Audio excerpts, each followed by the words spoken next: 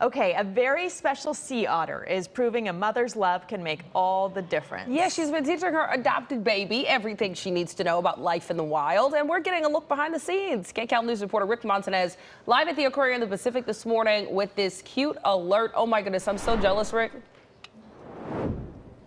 Yeah, you know what? I would be jealous of anyone else if I wasn't the one here. So I don't blame you on that. We are getting that exclusive look from a live feed here because they're trying to minimize the amount of human interaction to help in this pup's survival. So we want to talk with Megan Smiley, who is the Otter Program Manager.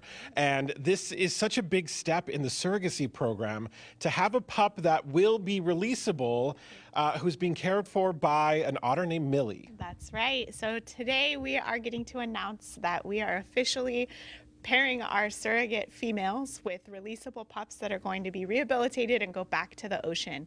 This is all part of our partnership with Monterey Bay Aquarium's Sea Otter Surrogacy Program. We are honored to be a part of this program, and today is the day we finally get to announce that we are expanding capacity. Yeah, and it's exciting. We have video that we're showing of Millie and the pup as they swim around, and so she's basically teaching all the life skills that this pup will need to be released back into the wild. You said sometime at the end of summer, hopefully, or early fall? Yeah, sometime in summer or fall, and we're going to be looking at ideal weather conditions and the health of the pup. She needs to be able to groom herself, she needs to be able to socialize and manipulate prey items, all successfully before being released back to the ocean. So this pup was found in Central California along the coast by somebody who saw the pup just stranded there, and so you guys were able to rescue it, bring it eventually here to the aquarium. Yeah, so when she was found, she was brought in to Monterey Bay Aquarium where she was stabilized, and then we brought her here a few weeks later once she was stabilized to be paired with Millie as her surrogate mom. Well, we wish them well, and of course we see them swimming around, playing now this morning for the last hour or so. They were asleep and they woke up just in time.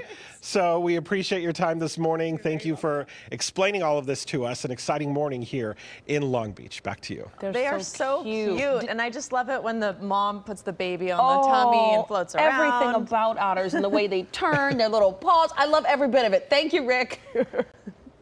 Yes.